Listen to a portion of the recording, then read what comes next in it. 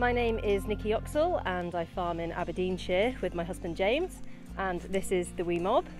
We run Grampian Graziers, which is a nature-friendly, agroecological grazier business, and we integrate our cows into various different ecosystems and ecologies here to try and help increase biodiversity and promote soil health. So one of the things that we do is outwinter our cattle. And that's really important for a couple of reasons. One, it makes sure that our animals are enjoying fresh air all year round. They're not going to be in a shed where they're going to potentially have a higher risk of respiratory problems. And it also means that they are able to express more natural behaviour because they've got more space to do that outside.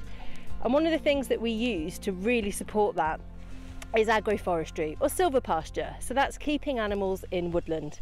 Now at the moment they're on a bit of hill grazing here, we're giving them a bit of supplementary hay, but all around us we've got gorse scrub, we've got quite a lot of self-seeded birch and also willow, and that helps to give them shelter. It gives them something to rub up against if they're getting itchy, and it also means that they've got something they can browse. And even during the winter they will happily eat the woody stems of willow, which will give them a little bit of a nutrient boost when the grass has maybe got a little bit less of goodness in it. Now, using agroforestry and allowing our animals to be in woodland or in woodland pasture means that they can have the real benefits of that shelter during the really horrible winter weather that we've been having this year. So even when it was -20 overnight and we had almost 3 foot of snow on the ground, we were quite happy with them being outdoors because of the shelter that they were getting from the trees. It makes such a difference to their health, to their well-being, and it definitely makes things a lot easier for us in terms of our finances because we're not having to pay either for the erection of a shed or for the fuel and labour costs of cleaning that out. It also means that we don't have all of that manure that we have to deal with.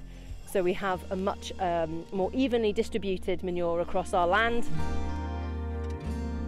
Other aspects that really support outwintering in terms of nature-friendly farming is that we're creating food for animals. So when our cattle are dunging, it means that there is something there for the insects to eat, which is really, really important to ensure that they are able to access that food, can maintain the healthy soil, because all of these tiny insects and bugs have a very vital role to play in maintaining soil health. Our hardy, native and rare breed cattle are absolutely perfectly suited to being outside all year round. So we have a mix of Shetland cattle and also we have some white Galloways, and they're just perfectly suited to being outwintered. They manage to get fat on thin air, so this sort of ground is perfect for them during the winter. And like I said, we do top up with a little bit of hay just where this has been under snow for so long. The deferred ground that we'd put aside for this time of year has taken a bit of a battering. But we don't feed our cattle any sort of concentrates at all, and we don't give them any additional kind of mineral licks or anything like that. And we also are able to reduce the need for worming. So whilst we do carry out fecal egg counts for the cattle, that will give us an indicator of whether any of them did need worming, and they always come back either as 0 or very low. And by reducing our reliance on wormer, we're not just saving cost, we're also promoting soil and insect health, because as animals have been wormed, their dung goes onto the soil, and that can kill any of the microbiology and the insects that are living around the soil or around the area where the dung then lands.